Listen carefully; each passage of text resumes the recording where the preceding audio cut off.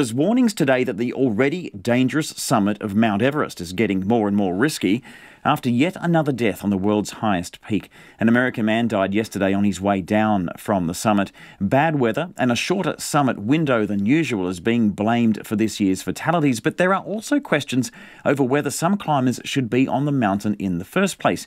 Kiwi mountaineer Mark Inglis became the first double amputee to reach the top of Mt Everest in 2006.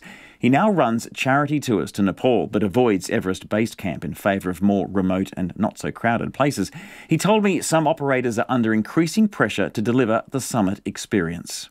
People have an expectation that if they think they're fit and able, then they will be able to get up there. And this is irrespective of the number of people, because what happens is that with altitude sickness, with hypoxia, with all the other things, quite often you don't understand what's happening to you, but the competent people around you can see what's happening, and you have to turn people around. You know, I've been on the mountain when we've had to scream and yell at members of our own expedition to turn around. You know, they survived. They hadn't have turned around. They wouldn't have, but at the time, you know, they can't see it, and so it's terribly difficult. And then you get the situation where, you know, on that one day, on 2 days really, the 22nd and 23rd of May, when it had been huge winds before then, so you've got this whole group of people sort of accordioning up, you know, just 2 or 3 days worth of summits, just waiting.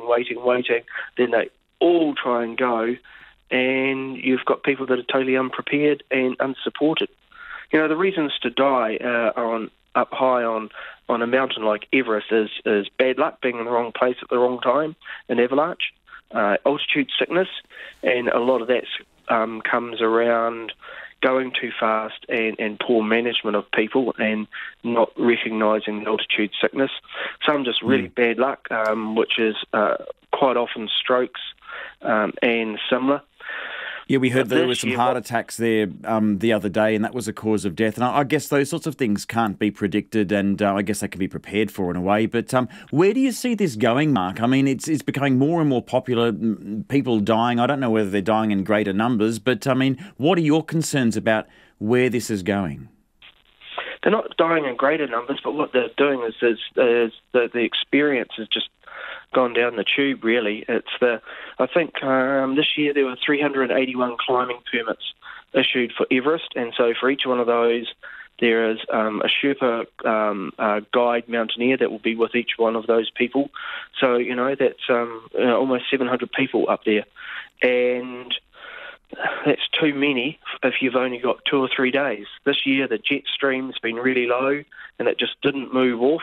They had the 23rd and 24th of May when they could summit, and you just had, you know, 500 people lined up wanting to do it. So what do you do then to control it? Because I guess you guys don't want to be looking like you're shutting out the smaller operators and just creating more business for yourselves. But I guess what you're saying is it's unsafe what they're doing. I mean, how do you bring about change there? Oh, I think it's really good to hear people like Guy Cotter and Lydia in the media speaking up, because it's really important. It's about finding the balance between, you know, mountaineering. You know, most of us are anarchists on a good day, and it's finding the balance between regulation and you know, people's right to go out and, you know, and have a great experience. It's just, I think it's been a real challenge for the management of Everest by it's a tough place to manage, but it needs to be managed better, and it just comes down to the management of people. And the authorities in Kathmandu, the authorities there, have they said anything about whether they're likely to bring about any more stringent conditions on groups that are organising these treks?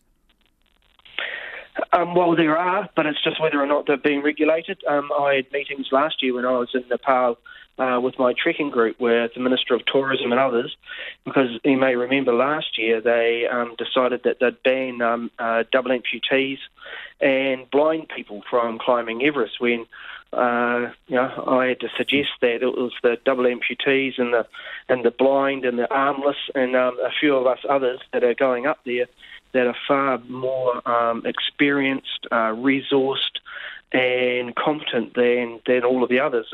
Some of the direction's just been they're looking in the wrong direction. They need to look more in the direction of the actual expedition organisers. You know, there are expedition organisers out there at the moment already advertising for next year and saying how fantastic they are, and some of them have lost multiple people on Everest this year. It's like, come on, guys, it's just not right.